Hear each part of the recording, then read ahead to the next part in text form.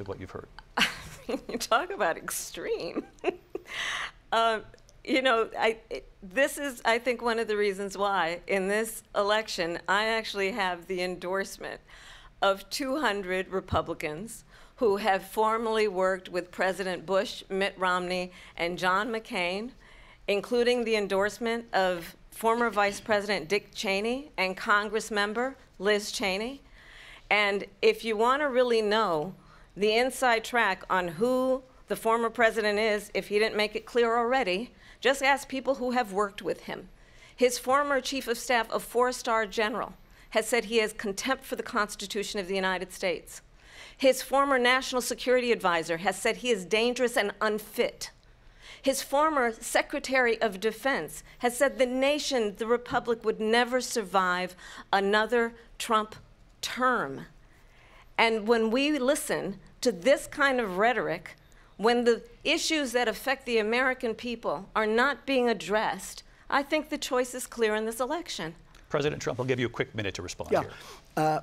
Thank you, because when I hear that, see, I'm a different kind of a person. I fired most of those people. Not so graciously. They did bad things or a bad job. I fired them. They never fired one person. They didn't fire anybody having to do with Afghanistan and the Taliban and the 13 people who's were just killed, viciously and violently killed. And I got to know the parents and the family. They didn't fire. They should have fired all those generals, all those top people, because that was one of the most incompetently handled situations anybody has ever seen. So when somebody does a bad job, I fire him.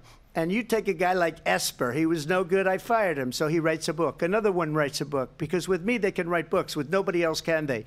But they have done such a poor job, and they never fire anybody. Look at the economy. Look at the inflation. They didn't fire any of their economists. They have the same people. That's a good way not to have books written about you. But just to finish, I got more votes than any Republican in history by far. In fact, I got more votes than any president, sitting president, in history by far.